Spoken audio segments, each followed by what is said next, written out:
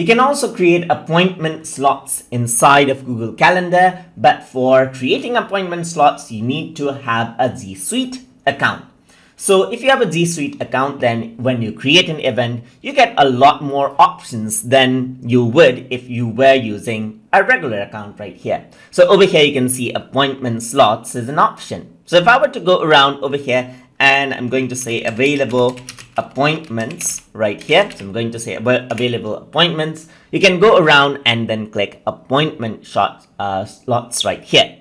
So once I do that, you can set the amount of time for appointment slots. Let's say this is going to be 15 minutes right here. So you can go around and then press save. And now what you have is an appointment slot, as you can see.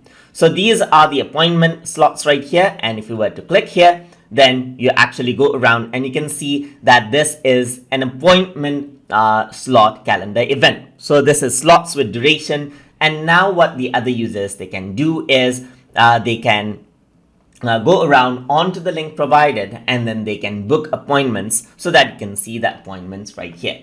And that is how you can create appointment slots to be used with Google Calendar. So hope you guys learned something as always. And as always, please like, comment, share, and subscribe.